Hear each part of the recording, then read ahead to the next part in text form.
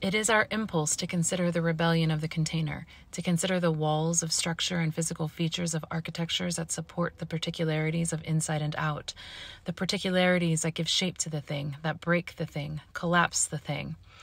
It is our impulse to consider the rebellion of such things, of verticals and horizontals begging to be bent and stretched beyond their capacity, of sections bifurcated against a red floor that recalls the freedom of the desert dust that defies the existential gesture of attachment, only offering form in its movement and migration.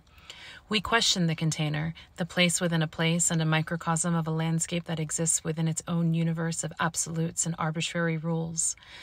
Give us a place of rebellion, where walls exist beyond the ephemera of horizon, where sunsets of red fire ignite the mountain and can only be extinguished by the weight of water in our tears.